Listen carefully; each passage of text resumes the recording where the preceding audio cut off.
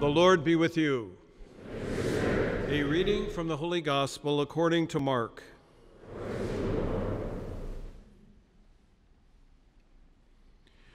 Jesus sat down opposite the treasury and observed how the crowd put money into the treasury.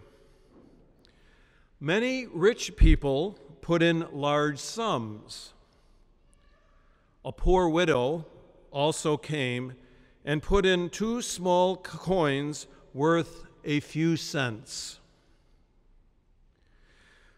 Calling his disciples to himself, Jesus said to them, "Amen, I say to you, this poor widow put in more than all the other contributors to the treasury. For they have all contributed from their surplus wealth, but she, from her poverty, has contributed all she had, her whole livelihood." The Gospel of the Lord.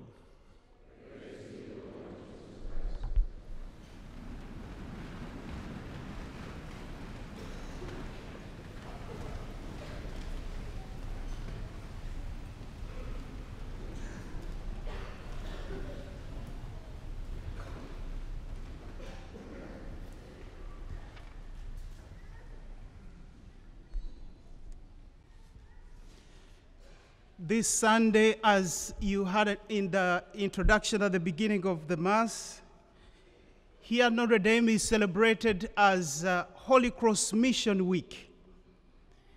And by Holy Cross Mission Week, the congregation of Holy Cross shares a little bit about the work that it's doing around the world and invites people to participate in this work and also to support us, so that we can continue ministering to God's people around the world. So this is what we're doing today, and I would like just to begin on a lighter note. There is an African priest, a Ugandan priest that I know, who was doing a mission appeal like what I'm doing today here in the US. And because we speak with an accent, he was a little bit worried that maybe the people didn't understand what he talked about. So after a week, he called the pastor of this parish and he asked him, "Did your parishioners understand my message?" And this pastor, a very good man like Father Peter Roca, who is here, said, well. Probably they understood only half of what you said. But then he went ahead and added on, but they gave you the money all the same. I hope today you'll not only be generous to the Holy Cross missions around the world, but you'll also understand my message. Because what brings me here is not just the money, but really to remind each one of you who is gathered here this morning that you're Catholic. You belong to a family that is universal, that you have brothers and sisters in every corner of the world. Some of them you'll meet in life, others probably you'll never meet at all in life, but they are your brothers and sisters because we all belong to the same body of Christ.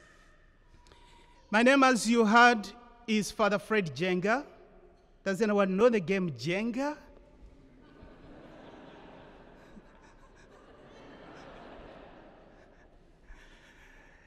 Jenga is a Swahili word and it means to build something or to develop something. And I see a lot of Jenga going on the Notre Dame campus here. A lot of development going on.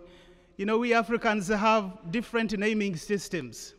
So we don't necessarily carry our parents' names. And you've heard I come from Uganda. And every time I try to introduce myself here in the US that, I come from Uganda, of late people start asking me, "Did you say come from Wakanda?" I said, "No, I come from Uganda." But he just said Wakanda. Now I said it's Uganda. Unlike the mythical Republic of Wakanda, we haven't yet discovered any vibranium, so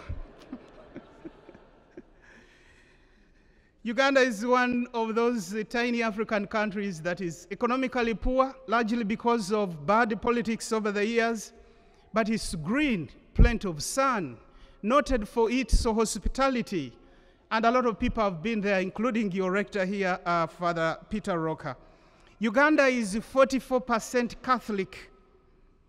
The seminaries are full there, the convents are full in Uganda, and the churches are also full. That is where we are. And Christianity has been there like 138 years so far. And every summer, Notre Dame sends close to 20 students to go and work different projects in the country. And over the years, I've met a lot of donors. And so by extension, I've become a very proud subway alum of this institution here. So alongside all the good things that Holy Cross is doing in North America and in Europe, Holy Cross is doing excellent ministry in Latin America, in Africa, and in Asia. Ministry that helps to build people's faith, ministry that helps to relieve pain and suffering, ministry that helps people to rediscover their God-given dignity and understand that God cares about them and deeply loves them. So this work is going on. Our readings today beautifully highlight the impulses that drive the work that Holy Cross is doing in those kinds of mission lands. The readings tell us about these two widows that didn't have much, but they had this indomitable faith in God. And out of that faith and the spirit of charity, they went ahead and shared the little that they had with others. And we have never stopped reading the stories of these two widows. The two widows embody love and embody faith in God and love of neighbor. So they teach us a lot. And the work of Holy Cross around the world is just the same story of these two widows. Very limited resources, but a lot of faith in God and a lot of love for their neighbors. That has always been the impulse that drives the work of Holy Cross everywhere. And if you look into the history of this great university here of Notre Dame, you will just understand what I'm talking about. The very first party that arrived here, Father Soren and the brothers, didn't really have a lot of resources, but they had a lot of faith in God and love of neighbor, and they went ahead and did whatever they did. 85% of the work of Holy Cross around the world is in low-income areas. That's why we're here to ask for your help so that we can continue doing that kind of work. For example, in Nairobi, Kenya, we run one of the largest parishes there. We have 30,000 parishioners in the parish that we run, and 20,000 of them show up every Sunday for Mass. But this area is located in Nairobi's poorest areas. And a lot of the parishioners rely on us for support. And the area also houses the city's open garbage dumping site. And that has come with a lot of healthcare needs for the people who live in this area. So Holy Cross runs a low-cost dispensary in the area so that people can get some bit of health care. We need your support so that we can continue offering this healing ministry in that area. There are also young children in that area who live off the garbage dumping site, collecting plastic and collecting scrap metal for recycling. And what we do, we reach out to them as well, provide some bit of food, and also try to help with the rehabilitation process. Try to get them off sniffing glue and sniffing petrol and give them a different start in life. In Lima, Peru, we run again one of the largest parishes perhaps in the whole world. We have 200,000 parishioners, 200,000 parishioners in Canto Grande. It's a low-cost, a low-income area as well. And the life of the area revolves around this parish.